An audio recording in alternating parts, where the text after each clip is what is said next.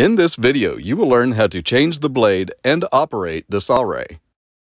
Please refer to the operator's manual before using this product.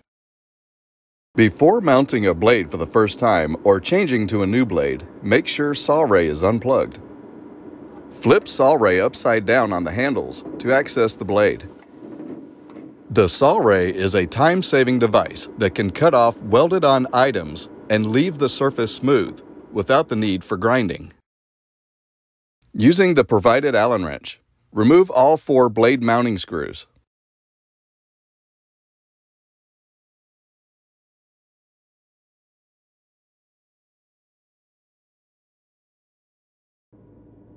Remove the blade with gloved hands by pulling directly off the hub.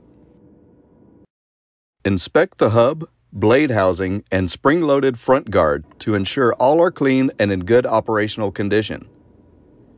Ensure no debris gets into the screw holes when cleaning.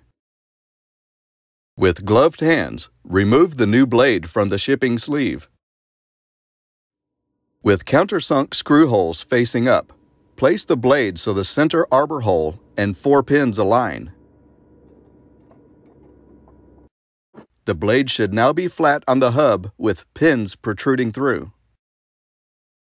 Replace all 4 blade mounting screws flush, but not tight.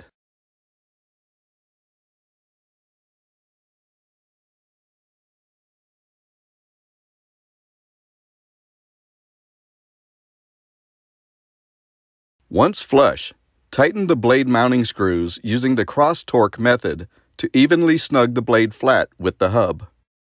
Inspect both magnets to ensure they are clean. Dirty magnets will lower the holding force.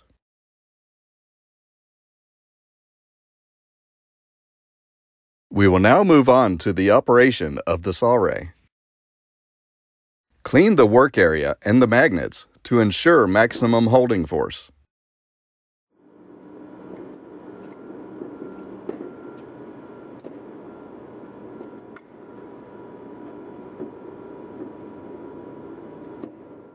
Have the blade in the up position by turning the height adjusting knob counterclockwise to raise blade off the surface.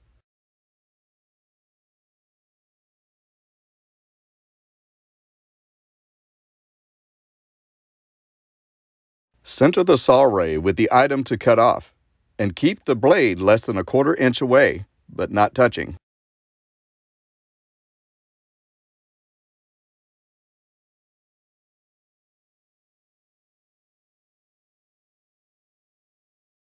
Switch on both magnets.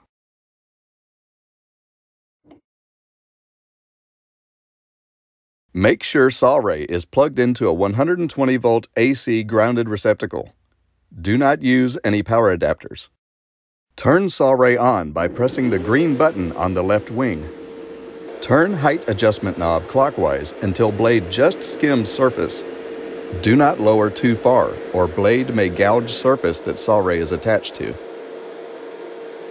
Adjust blade hold-down bolts so they are touching blade. These hold the blade down to keep it flush with the surface.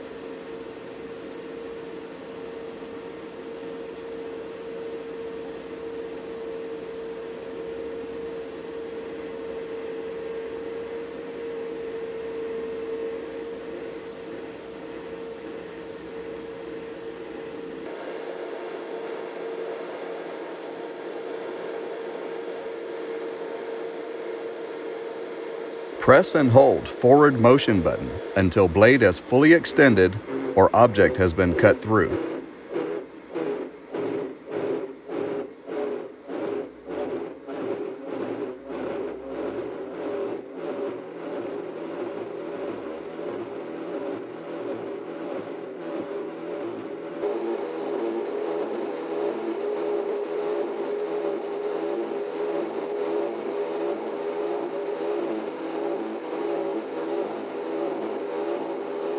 Maintain a firm grip with one hand on the forward motion button and the other on the front handle of the saw to be in a position in case of kickback.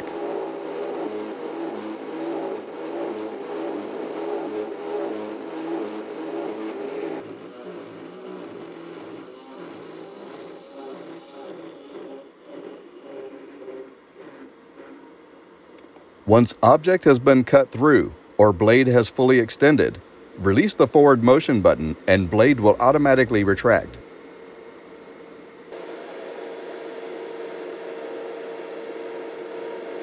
Once the blade has retracted, press the green power button to turn the saw off.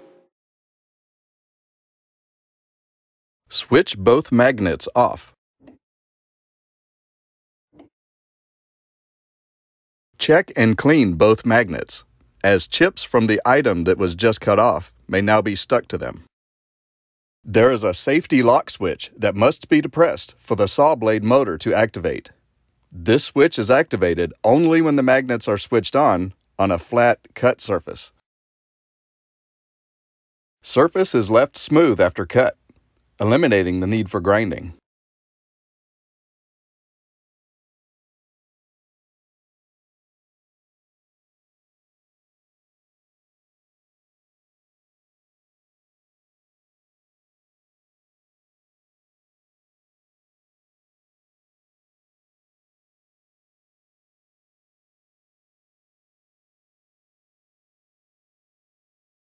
The saw ray can also be used vertically and overhead. In either case, you must use a fall arrest device connected to the two tie-off points on the saw ray.